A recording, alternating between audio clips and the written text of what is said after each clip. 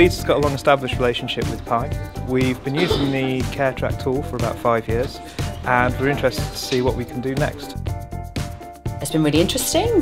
People gave some really good feedback about my presentation. I was quite surprised because I didn't really know how other audiences were going to take the information I presented, so that was really useful. I've heard about other areas more in the health sector than local government have been using Pi and data, which has been useful for me.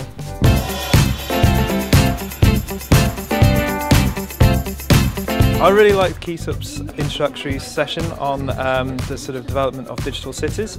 I think it might potentially be something that Leeds might one day want to be looking at around how we can better manage our city through digital maturity. The partnership element across health and social care, I think we've moved on significantly and Pi has supported us to do that.